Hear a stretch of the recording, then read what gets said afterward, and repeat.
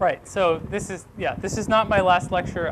I'm moving at a slower pace than I expected, so I asked for another lecture, which will be tomorrow.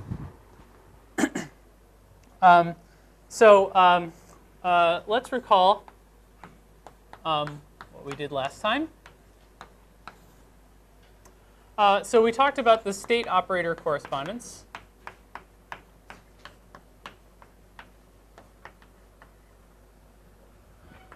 Which relates a local operator to a state in radial quantization, given by acting with that operator on the vacuum in radial quantization.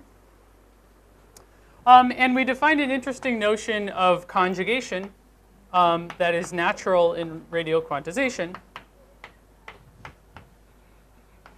which is the image of which maps a primary operator to its image under inversion up to some rescaling. And we noted that in a reflection positive theory, the conformal generators transform in an interesting way under conjugation. So in particular, D is anti-Hermitian, and the conjugate of K mu is P mu. And I just wanted to give an example of using these conditions to do a computation that I think is also instructive for getting used to radial quantization. So the idea is let's look at a two-point function of primary operators. So we can evaluate this in radial quantization. And I'll write one of them in terms of Hermitian conjugate. So I'll start with the operator at some inverted point and then take the dagger. And then we have O of x, 0. OK. Correlators in this form can be evaluated just using algebra. And the idea is to write this as, so this is y to the minus 2 delta, 0. And then we know that operators at some shifted point are just given by exponentiating the momentum. So this first operator is just this.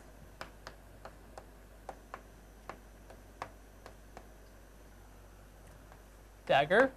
And then the next operator is e to the minus I p dot x, O of 0, e to the I p dot x. And then the vacuum. And now here we can use our funny notion of conjugation to write this in the following way.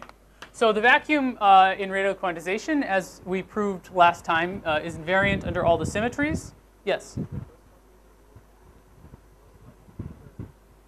Thank you. So let me assume that O is,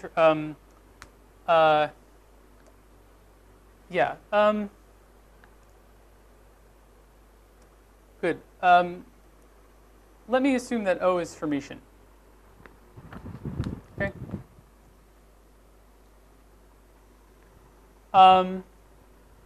Good. So the vacuum is invariant under the symmetries. So whenever we have something like this acting on 0, that's just 1. And similarly, when we act to the left, that's just 1. But what we get is something, we have O of 0, dagger, e to the I y over y squared, now dot k, because that came from taking the conjugate of this term. And then e to the minus I p dot x, O of 0, acting on the vacuum. And let me just call this thing ket O. This thing just ket O. And now exercise.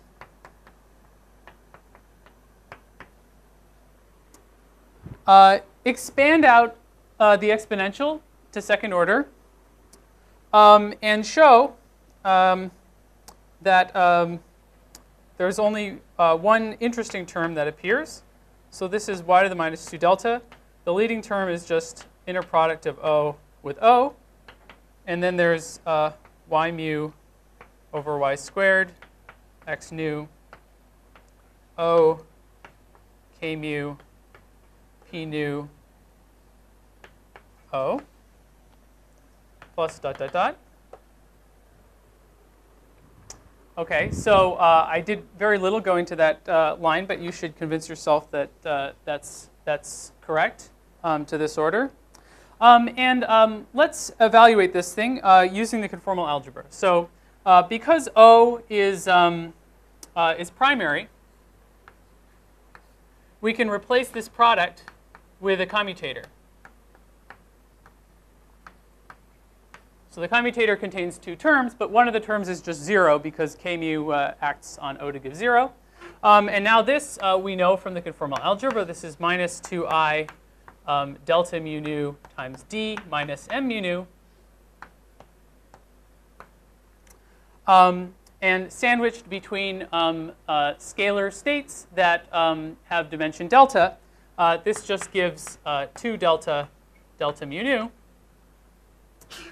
So the result for our 2-point function is y to the minus 2 delta inner product of, oh, and right, so let's put the O's on the outside here.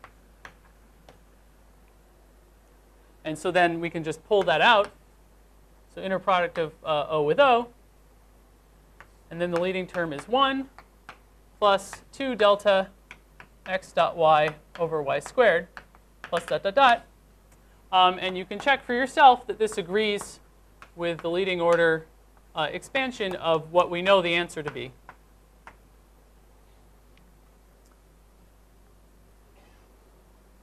OK, so the conformal algebra, this is another way of seeing why conformal symmetry completely fixes the form of 2-point functions. It's because you can compute the 2-point functions just using the algebra. And if you feel up to it, it shouldn't be that bad. You may be able to prove that this thing just exactly gives rise to this, this 2-point function. So chordal distance. So no, this is a flat space distance.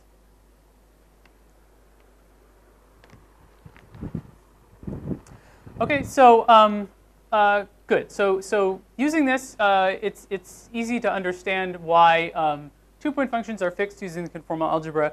You can do a similar computation using 3-point functions and show again why they're fixed using the algebra. This is a nice language, and it's useful to go back and forth between this kind of language and the language we were using with word identities before. And we'll see an explicit example of that in a few minutes. So any questions? You made a comment that you have to assume that the operator O is Hermitian. Good. So so in order to write O of y is equal to this, I have to be very careful here. Here to write this equals this, I had to assume that O is Hermitian at 0 dilatation time. Does it follow by taking the Yeah, it does. It does. Yeah. So yeah, it's fine. So this would follow, right? Never mind. Let's ignore this. Ignore this. It's not subtle. Think about it and it should be clear. What's that? I can't hear you.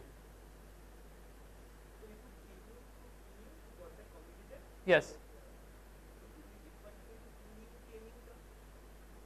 You're asking about the p nu k mu term. Yeah, so I said what happens to that. So exercise. Figure out what happens to that term.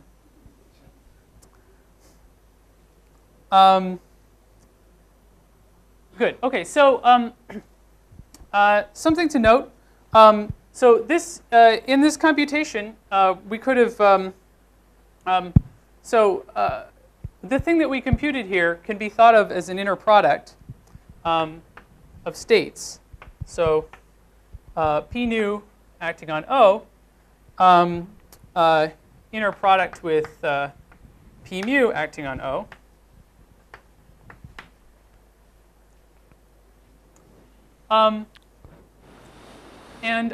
Yeah, so this is literally just equal to that expression.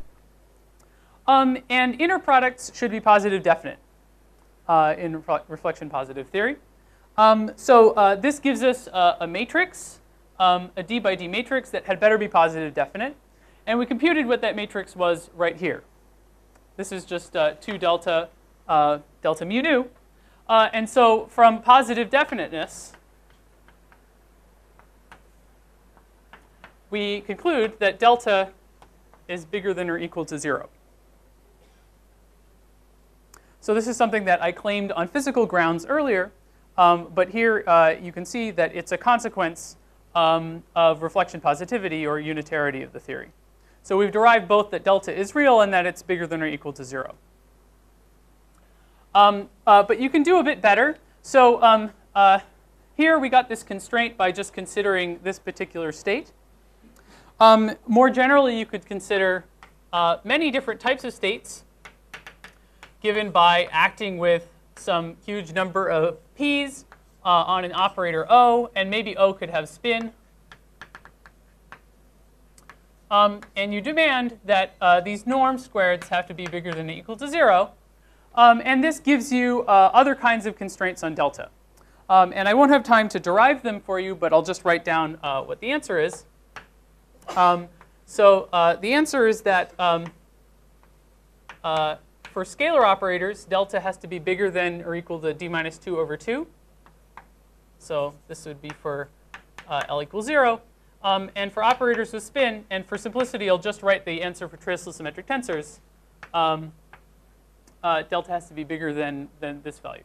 So you get these values just by figuring out which state to look at and taking the norm of the appropriate state. I should say, when these values are saturated, it means there exists a state of the form a bunch of p's acting on O that is null. And this is actually physically interesting. So I'll show you in particular what these null states are. So when the first thing is saturated, the null state is p squared acting on a scalar operator, which means, so this equals 0. And in terms of the operator that you get by the state operator correspondence, this is just the Klein-Gordon equation. Okay? So this is saturated if and only if O is a free scalar operator. All its correlators satisfy the Klein-Gordon equation. This second case is saturated when there's a null state of the following form. So O has to have spin.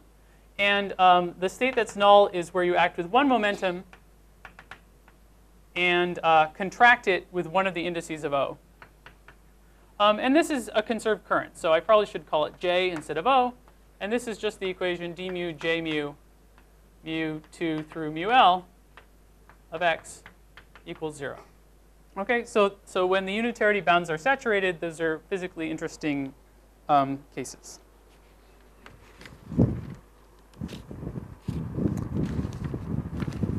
All right.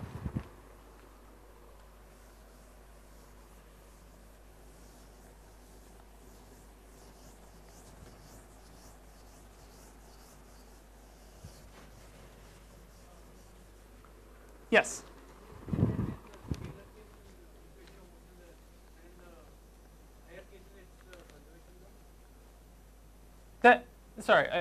Yeah, so I'll just, in the scalar case, this is saturated when this satisfies the Klein-Gordon equation. And in this case, it's when this satisfies conservation. And the differences between them, I guess, are that this equation is less constraining. It's easy to write down conformal correlators that involve these kinds of operators that satisfy this condition. at least for spin 1 and spin 2. It turns out for higher spin, it's actually very constraining to have operators in the theory with spin higher than 2 that satisfy this condition. Their correlators of these things have been explored a little bit. And there's a theorem that in 3-dimensional CFTs, if you have higher spin symmetries of this form, then the theory is free. It's expected that there's a similar theorem in other space-time dimensions above 2. So yeah, it's just a question of how constraining the conditions are. And this condition is also very constraining. It just implies that all the correlators are those of a free theory for this particular operator. So there could be other operators in the theory that have interesting correlators, but that just describes a decoupled CFT from the free boson. Other questions? Okay. Yes.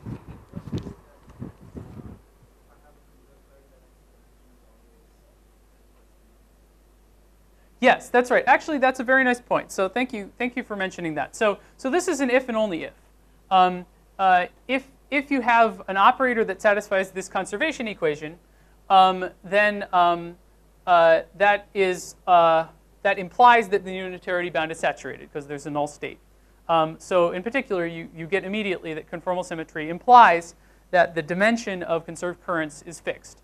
In particular, conformal symmetry fixes the dimension of the stress tensor to be d and the dimension of conserved spin 1 currents to be d minus 1, which is what we expect. So they have the canonical scaling dimension. Good. OK, so we've been looking at states in radio quantization that you get by acting with an operator, with a single local operator. So it's natural to ask what kind of state you get by acting with more than one operator. So let's act with OJ at 0 and OI at x and do the path integral. So in equations, this is OI of x, OJ of 0, acting on the vacuum in radial quantization. Good. So this gives us some state in radial quantization. You can show that all states in radial quantization in a unitary theory with a finite partition function on SD minus 1 cross S1, all states are linear combinations of primaries and descendants. Okay? So I showed you what primaries and descendants were, but I didn't show that that's all there was. But it turns out that these two conditions are enough. And please ask me afterwards if you're interested in hearing why. But for now, we'll just assume that all states are linear combinations of primaries and descendants. And what this means is that this particular state that you get in this way, we should be able to write it as some particular linear combination. So that means that we're going to have a sum over other operators in the theory. And this sum k is going to run over primary operators. And then I'm going to package together primaries and descendants using some differential operator.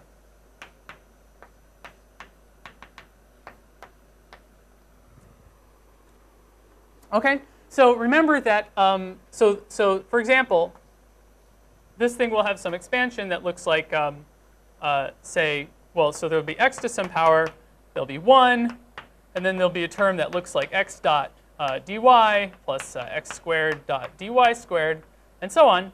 And remember that derivatives with respect to y are just the same as acting with momentum. Okay, so this is a particular way of packaging together the primary. This thing just gives the primary together with descendants of the primary. So this is just a way of writing this claim that all states are linear combinations of primaries and descendants. So this gives an equation between states. But we can use states as operators in a conformal field theory. So we could write it just as an operator equation.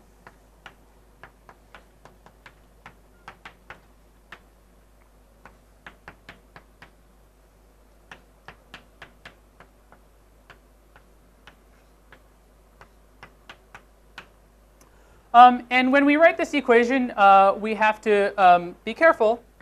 So it's really this equation that's correct. And in order to make sense of this, it was important that there were no other operators inside this ball that we're doing the path integral over. If there were, then we'd simply be talking about a different state in radio quantization. Okay? So that means we can use this equation if other operators are outside the ball. So I should write here that there's a caveat that this operator equation is valid if other operators have x minus x1 bigger than x2 minus x1.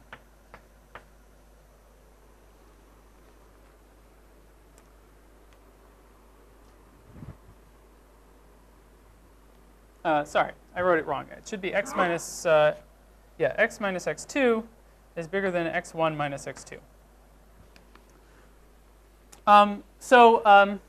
This is already not that restrictive, but it turns out that you can do a little better. So there's a slightly different form of the OPE that I won't bother writing down, but it's easy to explain physically why it exists. So this idea of expanding a product of operators in terms of a single operator at a point, this construction makes it clear that we can do it whenever we can draw any sphere that surrounds the two operators.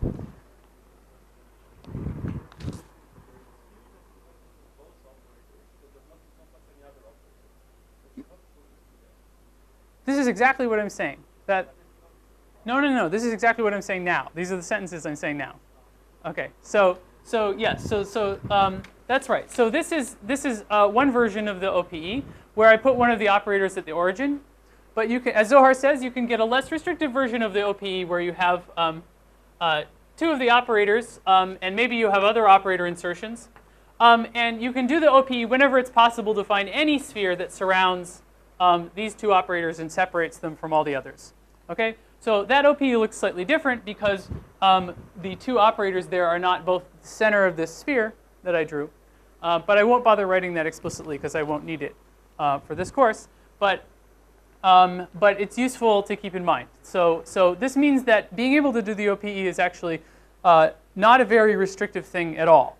So for example, you could consider a configuration of 4 points that looks like this.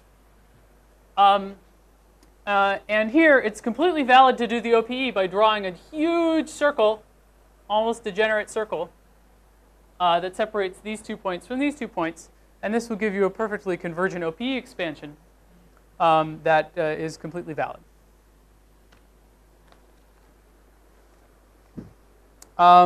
OK, good. Questions?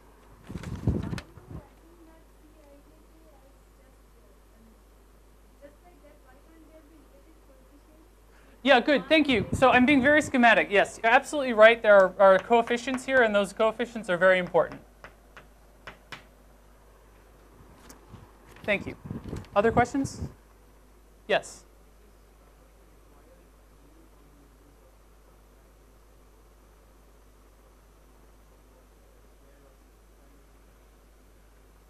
Sorry, can you speak 6 times louder?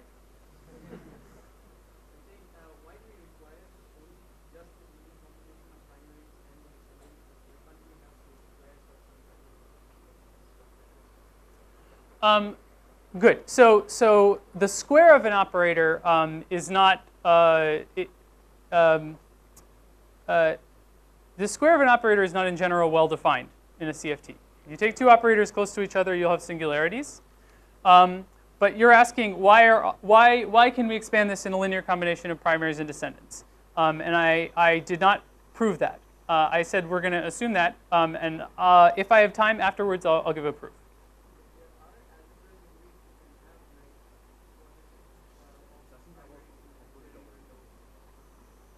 Sorry.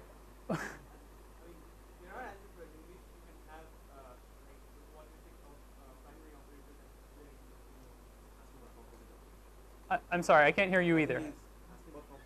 Composite operators, good. So a composite operator is a perfectly good primary operator if it's primary. So I would say that's just a separate operator. So yes, so sometimes you can take two operators and bring them together and there are no singularities. Or maybe you can subtract off the singularities and that defines a new operator. But that's just a new operator, some other operator. So in this sum, absolutely, I would include phi and phi squared and phi to the fourth and phi to the ninth and phi to the trillion. And they're all separate terms. Good. So yeah, so this sum would go over all of those different things. Good. Other questions? Okay, so yes, so thank you for pointing out these coefficients. Those are very important. I haven't said what those are yet, but it turns out that they're fixed by conformal invariance. So conformal invariance fixes this differential operator. And the way to see that is to take this equation and take its correlator with another operator. All right? So on the left-hand side, we're going to have a three-point function, OI of x1, OJ of x2, OK of x3. And on the right-hand side, we have a sum over k, this differential operator, Cijk of x12 d2. Actually, let me make this sum over k prime, and then a two-point function, O k prime of x2, OK of x3.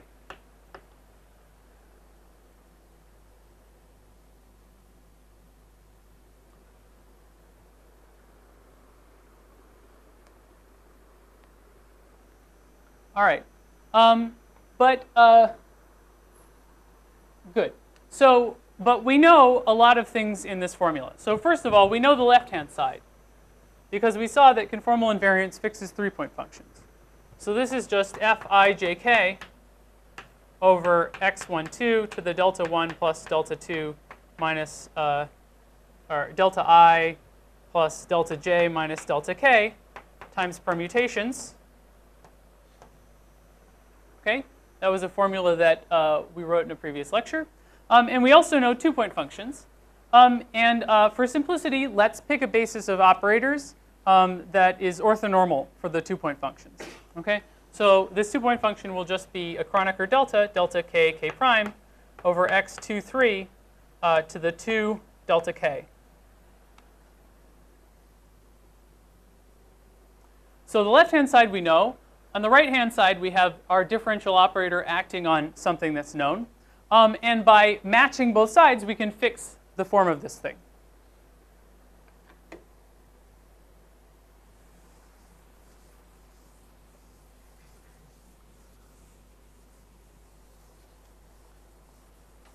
So this is an exercise that I highly recommend. This is one of the probably more important exercises in this course. So let's look at the special case where delta I equals delta j equals some delta phi. And delta k I'll call just delta. So show that Cijk of x comma d is Fijk, this three-point coefficient, times the following. So x to the delta minus 2 delta phi times this expansion that has interesting coefficients in it, 1/2 x dot dx plus a coefficient alpha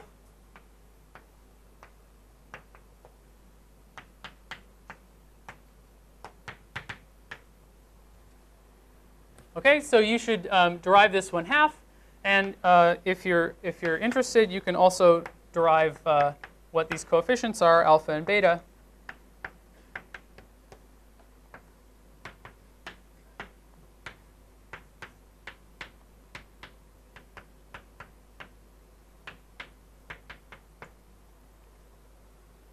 Okay, so this is an example of what this differential operator looks like.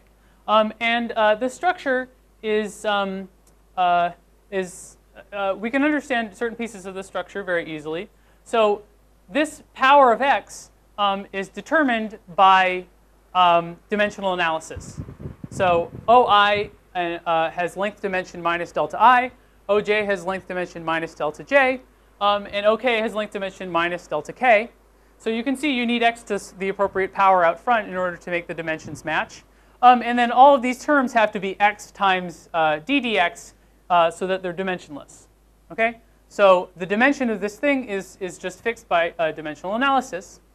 And another way to understand that, a more formal way to understand that, is to imagine taking this equation and acting with the dilatation operator on both sides.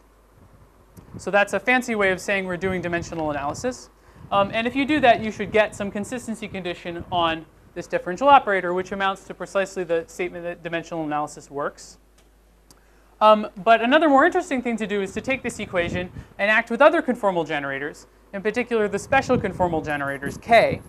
If you act with those on both sides, that gives another way of recovering why all these coefficients are fixed. And that's another exercise that you can do if you like. It's a little bit less clear than simply matching the 3-point function on the left-hand side, but it's a completely equivalent thing to do and gives another way of understanding why this whole thing is fixed by conformal invariance. Questions?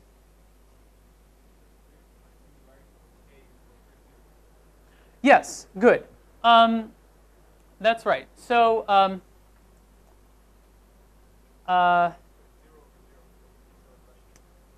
right. So in these coefficients, you have infinity if delta is a free field, and the way to understand that is you can't have.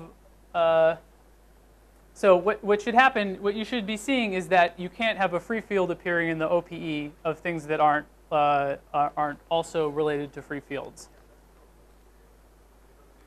You don't see it here. Yeah. Yeah, I guess. Yeah, I agree. It's not. It's.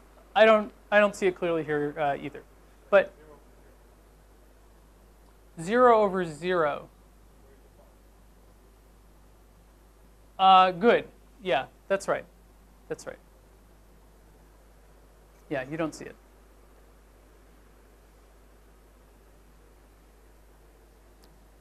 Other questions?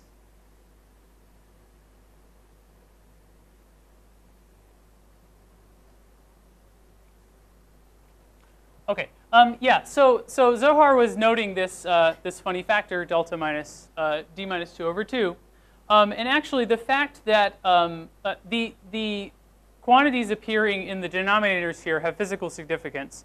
We'll see later that they're related to norms of descendant states.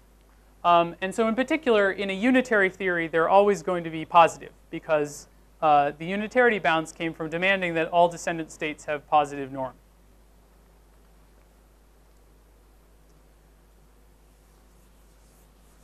So we'll see why that is in a moment.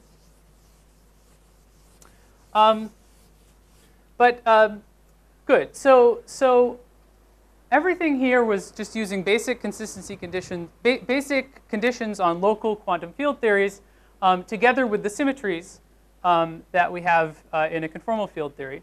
But what we end up with is actually something quite remarkable. Once you know these differential operators, you can, of course, compute 3-point functions in this way. You could imagine starting with this 3-point function, doing the OPE between these two guys, and reducing it to 2-point functions. But actually, you can do this with any n-point correlator. So the OPE gives an algorithm for computing any n-point correlation function in a conformal field theory in flat space. So if you imagine starting with some n-point function, O1 of x1 through On of xn, and let me actually give myself some more room, so I'll write O2 explicitly.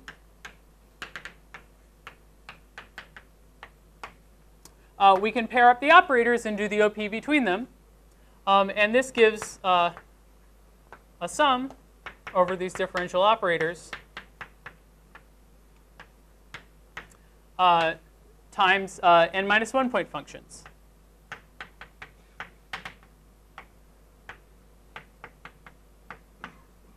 And by recursing, you can reduce the whole thing to 1 point functions, if you like. And these are extremely simple in a CFT. They're just 1 for the unit operator and 0 otherwise.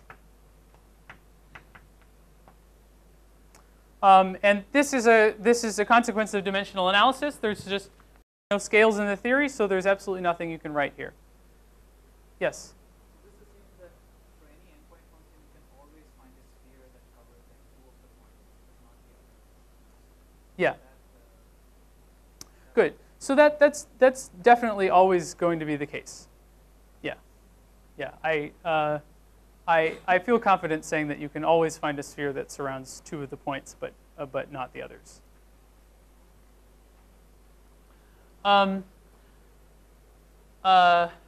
Let me just note. So the OPE. So we can use it to compute a vast number of observables in flat space, but you can actually also use it on any conformally flat manifold. The reason is because if you have a conformally flat manifold, you can do some Weyl rescaling so that the region where your operators are looks flat. And then you can just think of that part of the path integral. It just looks like it's in flat space. And you can do the OPE in that flat region. The only thing that changes is this condition that now the 1 point functions on non-trivial manifolds can be non-zero. So for example, in a thermal CFT on Rd minus 1 cross S1, you can have 1 point functions of operators that are proportional to beta to the minus delta, where beta is the length of the thermal circle. Okay? So if you have operators in a thermal CFT, you can do the OPE between them and compute their endpoint functions if you know all the thermal 1 point functions. There is a bit of a caveat that you can only do this if the operators are sufficiently close so that you can surround them all with a flat sphere. And this means they have to be closer than the radius of the thermal circle. But anyway, I just wanted to say that the OPE is an extremely powerful tool, and as long as you're interested in theories on conformally flat manifolds, it gives you a huge class of observables. Yes? What have we used apart from conformal invariant What? got us to this result? Because initially, anything above a 3 point function could not be fixed by conformal invariant. You can see what input and output. That's right. So the problem is that we just hadn't used the full consequences of conformal invariance at that point. So the obvious word identities, it's true, they did not fix the 4 point function. But actually, if you know the structure of the OPE, then it turns out the 4 point function is completely fixed. Yes? So most of these things, of course, will presumably not work if it is not a conformal theory. But I presume that in some sense, suppose you have a mass in the theory, and the points that you're talking about are all nearby compared to Right. the mass theory. In some approximate sense, these will all go through this or not. Yes. So if you have a massive theory and you're interested in correlators where all the points are very close to each other, then you can do this. And there's a systematic way to correct the OPE using conformal perturbation theory. So yes, so you can write down systematic corrections in distance scale times mass, which will give you valid results as long as that product is small. Conformal perturbation theory does not mean that I do it around some UV CFT and I add a relevant. That's what I mean. Yeah. That's what I mean. So there are two things that happen when you have a massive theory and you try to do these computations. One is you have to correct the structure of the OPE. And that you can do reliably in conformal perturbation theory, as long as the points are close to each other. The other thing that happens is much more difficult to deal with. And it's that operators can now have non-zero one-point functions, again, in the massive theory. And the one-point functions have non-perturbative information about the RG flow in them. You cannot compute the one-point functions using conformal perturbation theory. You need some other technique. This is about the vacuum. This is about the ground state. That's right. Yeah, exactly. Yeah. So, but you can, in some cases, people are actually able to compute one-point functions. And so there's a very nice paper by Zamolodchikov and some others where they basically do this procedure in the 2D icing model deformed by a relevant coupling. And they're able to compute the two-point function essentially at all distance scales. So they do this procedure that I just described to get a handle on the short distance behavior. And then there's some form factor expansion that they can use at long distances, and they can get the whole thing to match and just plot the two-point function to very high precision in a completely massive quantum field theory.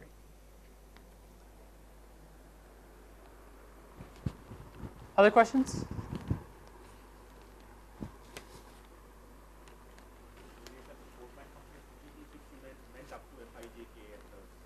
Yes, good. So yes, the 4-point function is fixed if you know all the things appearing in the OPE. And then, and that means you need to know the 3-point function coefficients, Fi, J, K, and the dimensions. And if you know that, then everything else is fixed.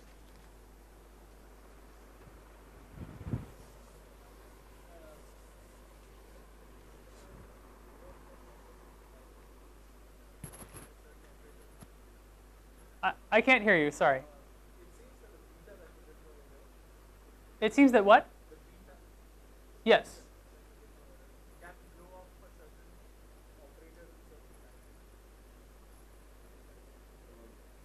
If you're worried if beta is small, then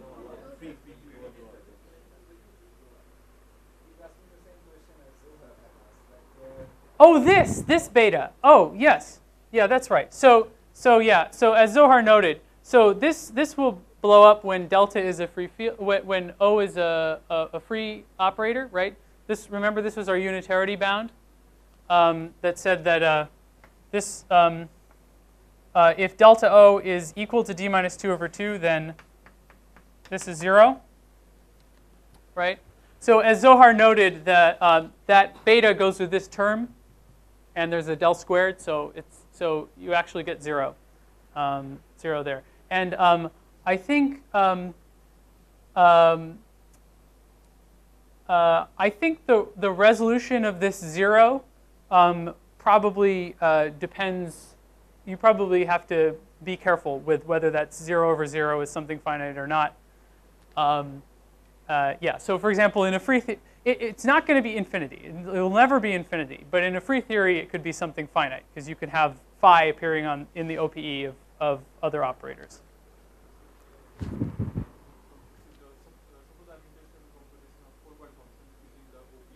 Yes.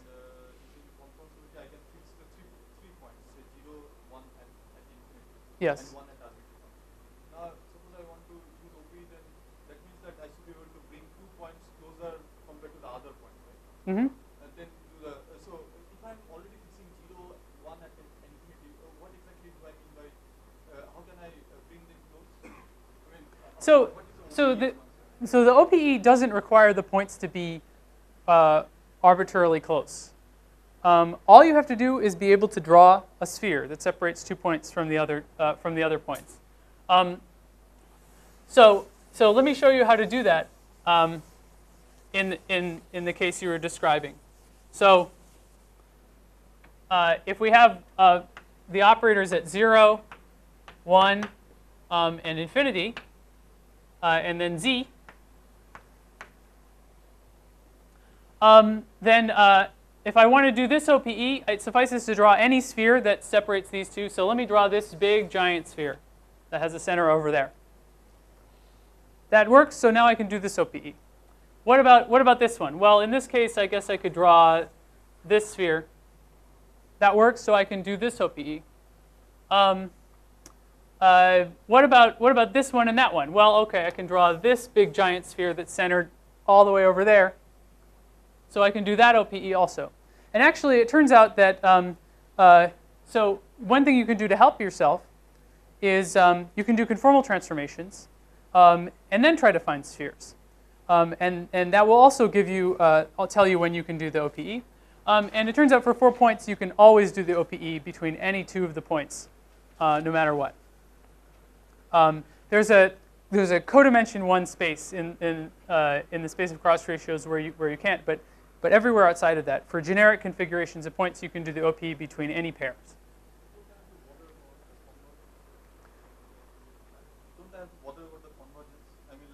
Good. So the convergence is always exponential. The convergence is always r to the delta, where delta is the dimension of the operator appearing in the OPE. And r is something that depends on the configuration of the points. R is always less than 1, but there's a question of how big it is. So if you're in one of these very degenerate-looking configurations where you have these 2 points here and you draw this big giant circle and you're doing the OPE, then r will be very close to 1. So it'll take a while, and then it'll start to converge exponentially anyway. I haven't defined r, but hopefully we'll be able to define it at some point. I'll tell you what r is. So what you do, you can define, so r is equal to the absolute value of z over 1 plus root 1 minus z squared, where z is the usual cross ratio that you would define.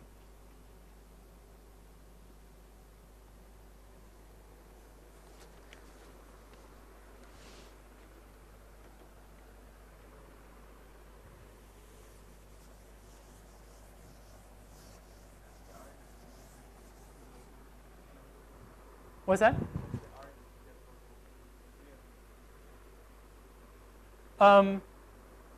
Right. So this gives the radius of convergence for the best way of doing the OPE. I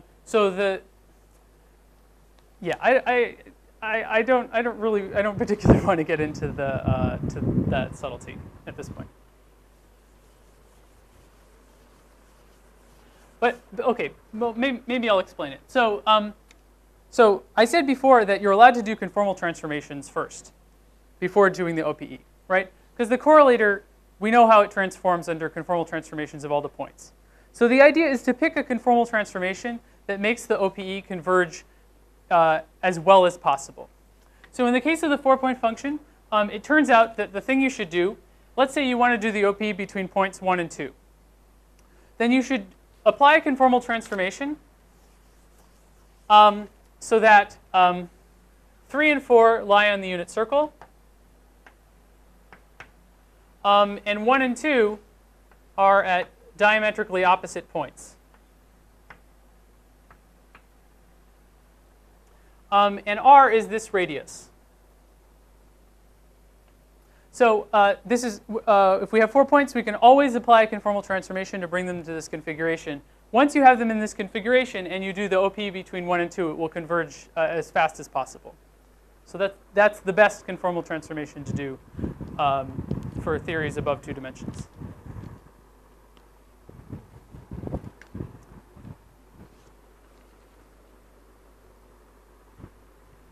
Good. So okay, so we have an algorithm for evaluating any endpoint function. So let's use it in an example.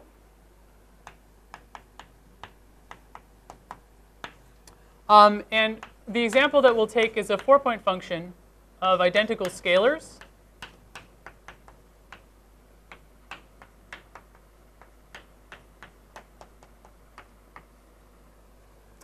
And let's evaluate this by pairing up the operators like this and doing the OP between them.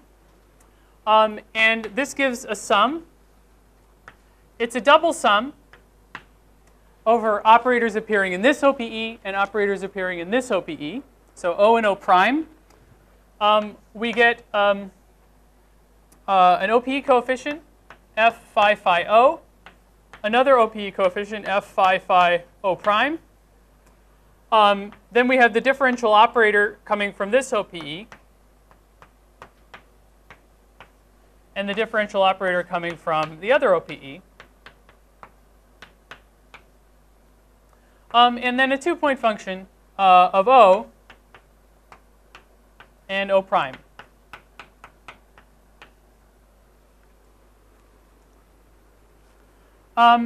Now, I lied a little bit earlier. It turns out these, so I ignored the case where the operators have spin. So operators can have spin. And when that happens, you can still do the OPE, but the differential operator now has indices. So in particular, if you have two scalar operators and you're doing the OPE between them, you can have operators with spin appearing in the scalar-scalar OPE. And so I'll indicate that by giving some indices to these operators O and O prime. So A is a general SOD index, and you can think of it as a collection of mu indices, symmetrized traceless mu indices. Okay, so this is the more general thing that we can have. Good, so we did two OPEs and we reduced this to a 2-point function. And now 2-point functions are fixed in conformal field theory. There's some tensor structure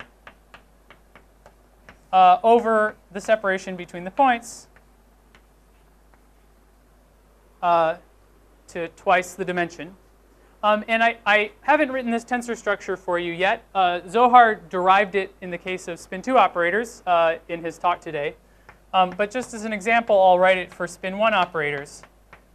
So this is delta mu nu minus 2 x mu x nu over x squared. So this is an example. And basically using this object, you can write down the general tensor structure for spin L operators. But the point is just that it's fixed. It's something known. So all of the quantities here, at least this quantity, this differential operator, and this 2-point function, we know they're fixed by conformal invariance.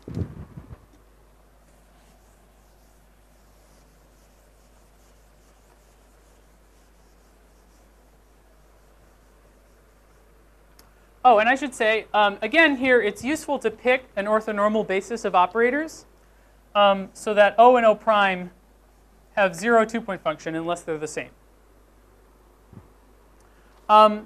So this double sum over O and O prime, because of the Kronecker delta, collapses to a single sum. And so our 4-point function becomes a sum over operators O in the phi OPE, a squared OPE coefficient, times some stuff,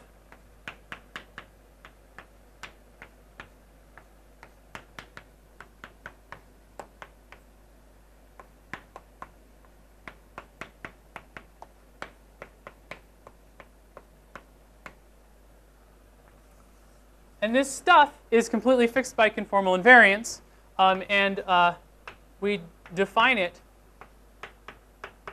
to be some function of the points. And conventionally, we pull out these factors.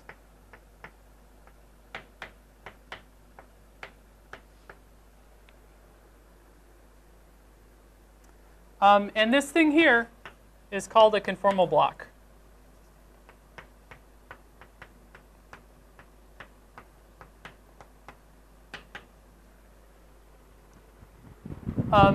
It's completely fixed by the symmetries of the theory. In terms of the dimension of O and the spin of O, and in general, it could also depend on delta phi as well. It turns out in this case it doesn't, but in general it could.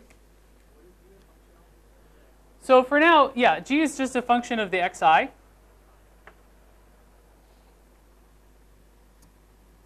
For the moment.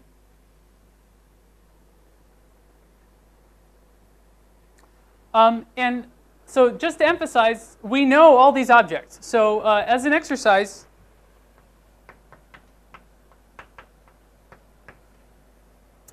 show that in the case of a scalar operator, so when L equals 0, so by the way, this is the dimension of O and the spin of O.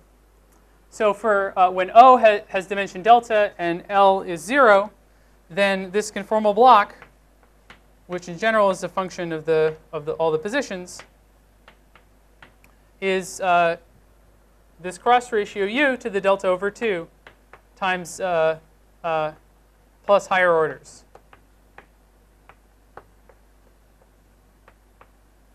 In U. Okay, so use the form of the OPE from the exercise a few minutes ago. Use the known form of this two-point function for scalar operators and derive the leading term in the conformal block. Okay.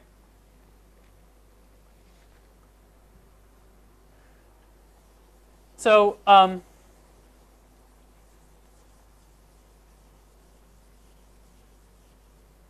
this leads me to your question, back to your question about what the conformal block depends on. So I've been writing it. So far, all we know is that it has some general dependence on the points xi. But actually, it turns out that this is not an accident, that it comes out to just be a function of the conformal cross ratios. Actually, G is just a function of the conformal cross ratios, U and V. And it's completely non-obvious from this definition. But it turns out that if you take into account the full structure of these differential operators, then everything resums up seemingly magically to give a function of U and V. And it's instructive to understand why that happens. So that's what I'll talk about next. But let me pause for a second and ask again if there are any questions.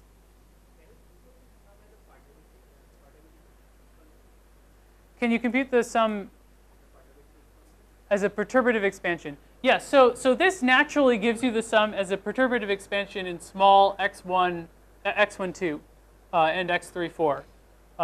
So this structure naturally gives it to you as a perturbative expansion in U, and you'll find that out if you do the exercise. Yeah, I mean it's because these differential operators are already a power series expansion in this parameter here, right? Other questions? 10 minutes.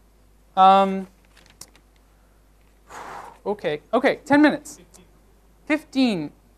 Can I get a 20? Okay, so why? Why is this the case? And understanding why will give us a way to compute these conformal blocks.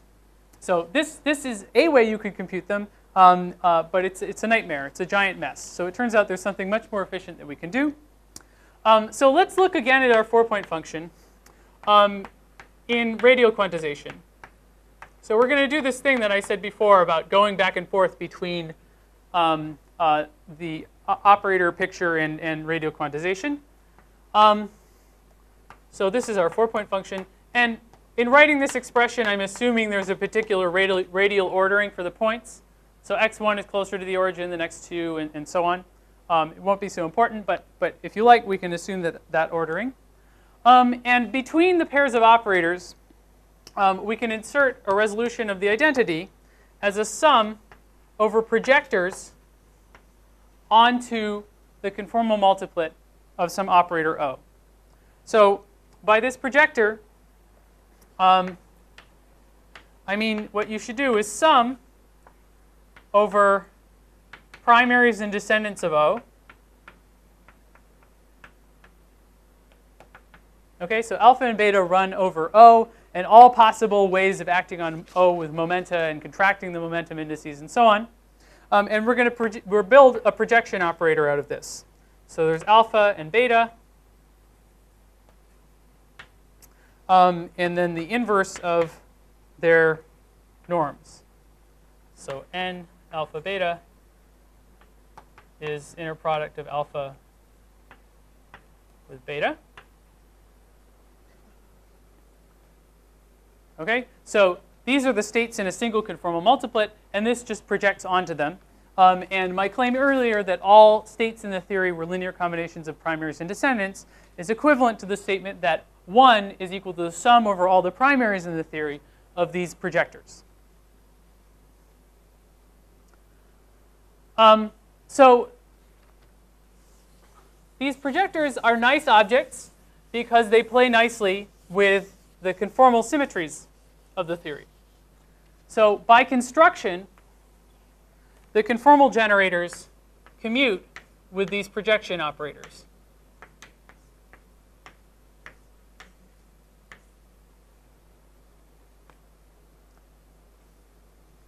So this means that an individual term in the sum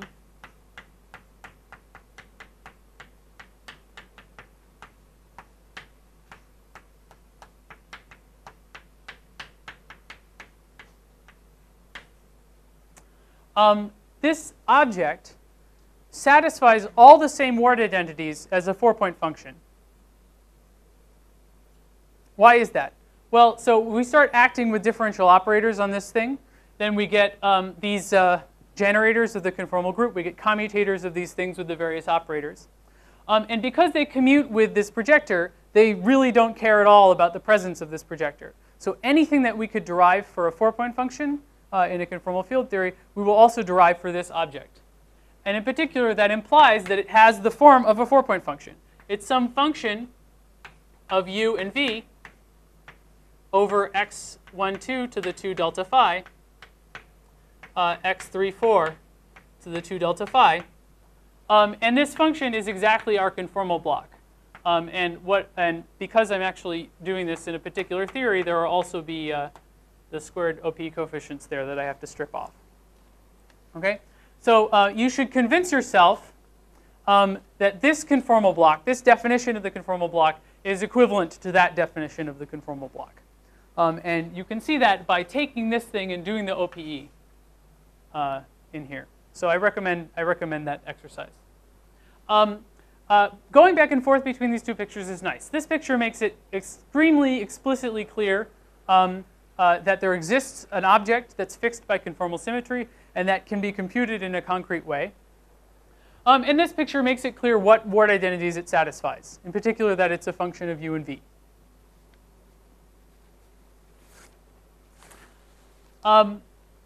This picture, yes?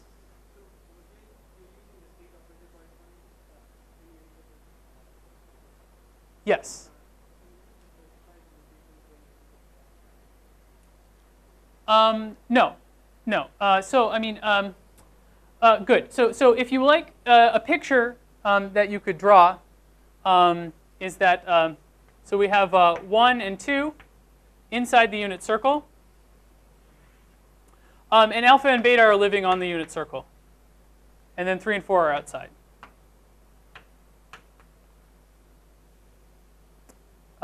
So maybe no was the wrong answer. Maybe I should have said yes, and there's a picture that you can keep in mind.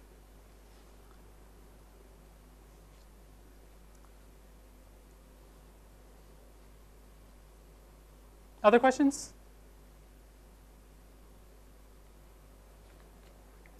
Okay. Good. So this picture, this radio quantization picture, also makes clear a more efficient way to compute these things. And the idea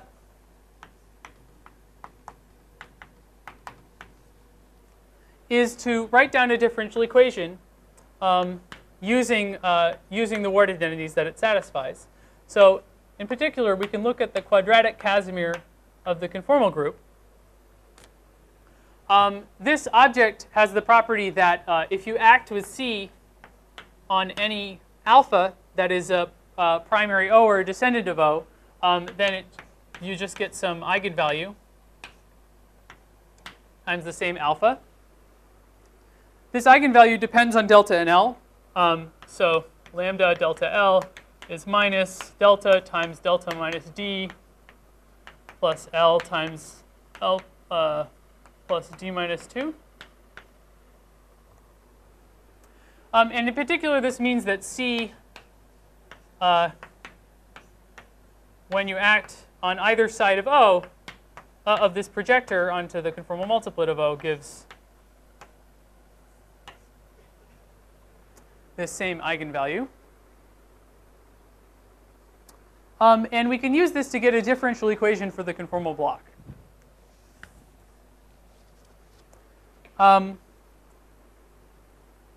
So how does this work? So first note that if you take the differential operators acting on the points 1 and 2,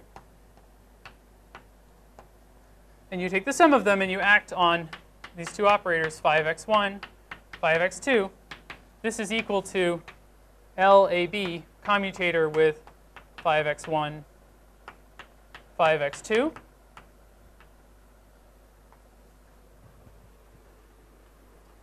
And so if we do this twice,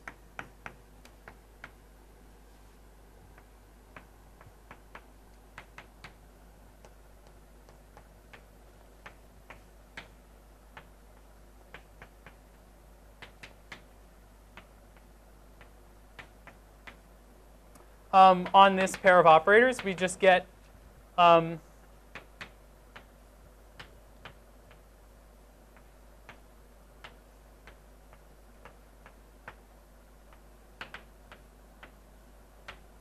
that.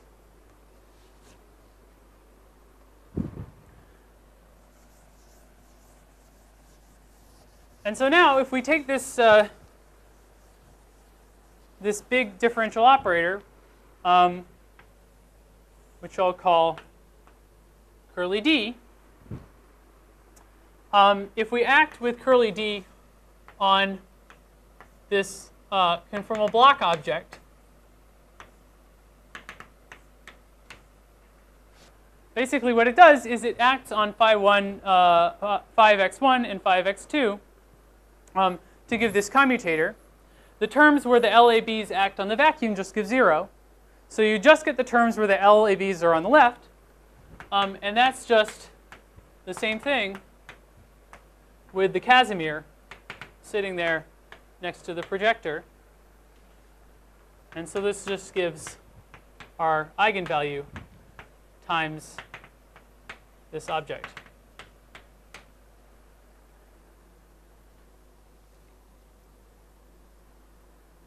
Okay? So this thing satisfies a second order differential equation. And if you take that differential equation, you can write it in terms of this. Just plug in that this equals this thing. You'll get a differential equation for the conformal block that will just depend on u and v. So this gives a second order differential equation for G delta L of u and v.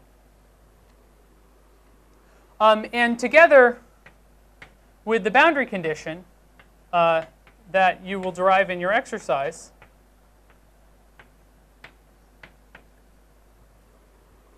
and actually in the exercise you just do the case of a scalar. It turns out that for an operator with spin, instead of delta over 2, you get delta minus L over 2. Together with this boundary condition, you can solve the differential equation and get the conformal block.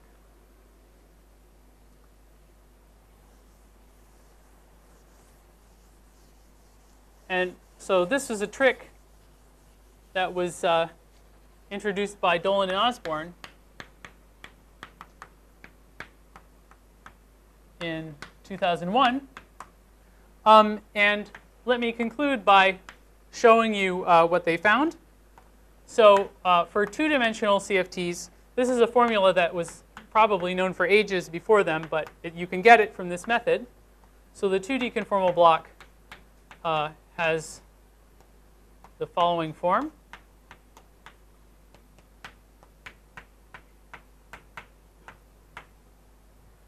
And I'll explain what this notation means in a second. 4D conformal block looks similar.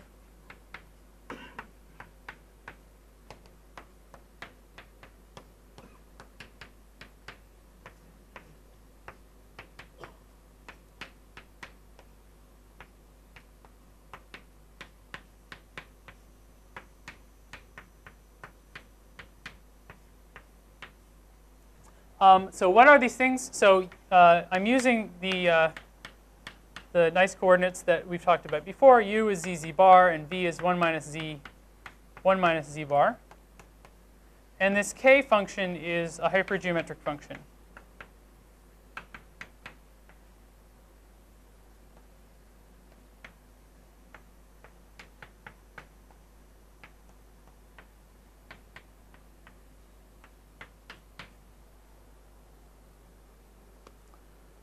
So Dolan and Osborne wrote down this differential equation and solved it in 2, 4, and 6 dimensions. I'm not writing the 6-dimensional formula because it's not quite as nice looking, but it's equally explicit. And so you get these just these nice combinations of special functions. So it's extremely concrete, and this is conformal representation theory, but it's very non-trivial consequence of conformal representation theory. In odd dimensions, there do not exist known expressions for the conformal blocks in terms of elementary functions like this. But they're equally well computable. For example, from the conformal Casimir equation, you can compute them in a power series expansion, if you like, to whatever order you like. So they're also very concrete, but just can't be written in terms of these simple functions. Any questions? This is a good point to end. Okay. Yeah, I think that's pretty much where I wanted to get to today. So I'll stop.